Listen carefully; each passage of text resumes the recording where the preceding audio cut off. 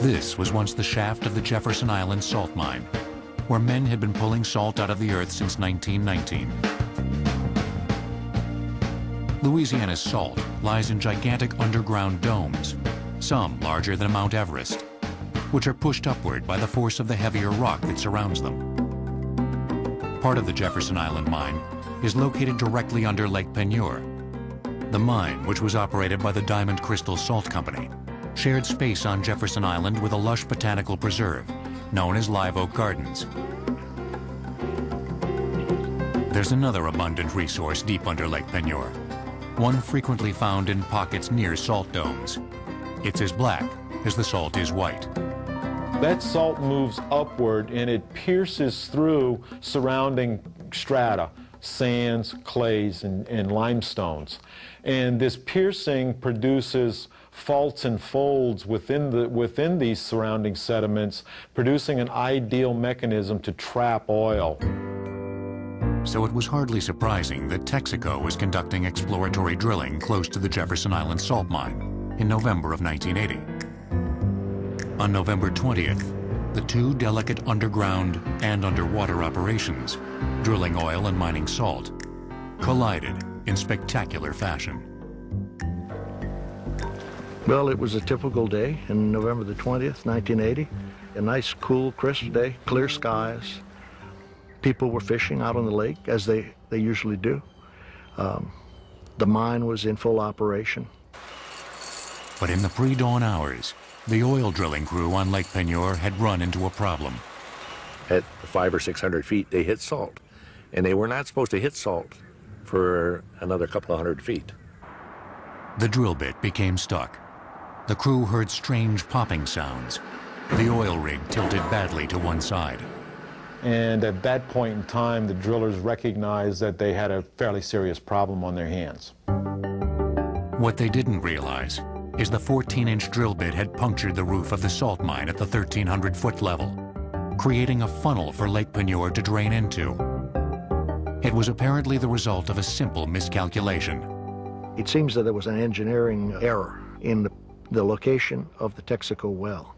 They used a form of triangulation for determining the location, and one of the points they used for triangulating was in error.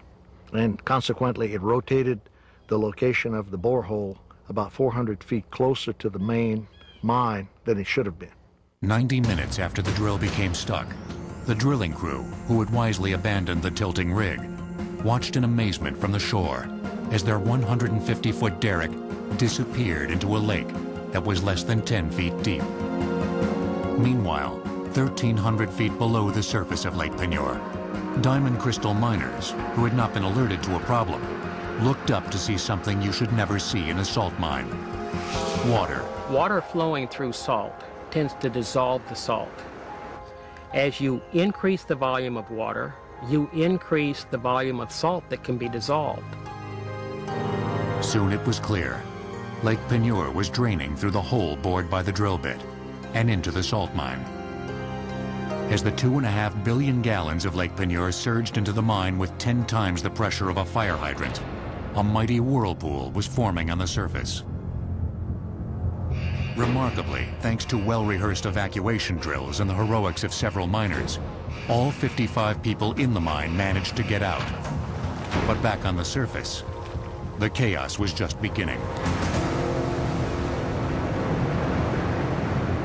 The whirlpool is basically a vortex of water and mud that is flowing down into a fairly confined space. And that whirlpool is basically flowing downwards under the force of gravity, pulling sediment and other materials down with it. The whirlpool's sucking force pulled heavy-duty barges toward it as their crews leapt for safety. Men watched with jaws agape as 11 barges and a tugboat disappeared into the vortex. Those are 4 fully loaded flatbed trucks spinning helplessly in the whirlpool. Enter Leonce Viator Jr., who had simply wanted to catch some fish that day. I was crazy enough to be on the lake November the 20th, 1980. So I asked my nephew to come with me on the boat, and we was going to go catch some catfish. We went. we're gonna go and try our luck. But as luck would have it that day, Viator soon found himself and his 14-foot boat being yanked toward the whirlpool and certain death. When we got further down on the lake, I spotted something, an eye in the ground. To me, it measured 100 feet in diameter. And there was a lot of barges all glued to it. I didn't know what was happening. When a barge that was blocking the way was sucked into the hole, it gave Viator a narrow path to skirt the maelstrom. He gunned the motor and reached the shore with seconds to spare. Viator then tied his boat to a tree.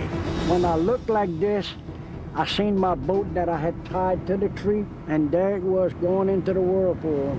So that's the last thing I've seen, my boat tied up to the tree, going into the hole. By that point, the whirlpool was sucking down Jefferson Island itself. Before evening, 65 acres of land, including much of Live Oak Gardens, would end up at the bottom of the mine. 150-year-old trees were snapped in half. There were pecan trees that were 150 feet tall down here in this woods, and to stand there and watch them drop completely out of sight was, yeah.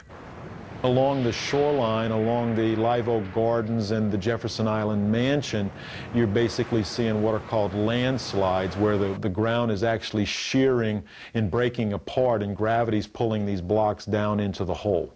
Look at this over here, look! Look at that going in there. Look at all the trees going. Look at this! That house that we were standing on, all you see now is a chimney. The house sank about 30 feet. Could things get worse? Yes. Delcombe Canal, which normally flowed away from Lake Peigneur and into the Gulf of Mexico, actually reversed direction under the intense sucking power of the whirlpool.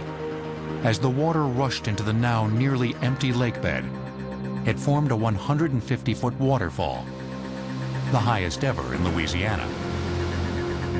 But that's the only time the Gulf of Mexico flowed north, basically. So that's a lot of water, to fill up that hole. As the water rushed into the mine, its rapid displacement of the underground caverns shot a deafening blast of compressed air, and later, a 400-foot geyser up from the mine shaft. To see something like this, it was terrible, really. I thought it was the end of the world. It took 2 days for the canal's water to fill up the mine in Lake Peigneur. When the water pressure equalized, 9 of the 11 sunk barges popped up like corks in a bathtub. The drilling operation and the underground salt mine were complete losses. The cause of the disaster was never officially determined, since all the evidence was at the bottom of a 1,500-foot water-filled salt mine. But there's no definitive evidence that the mine itself was structurally unsound. The culprit was most likely a 14-inch wide drill bit.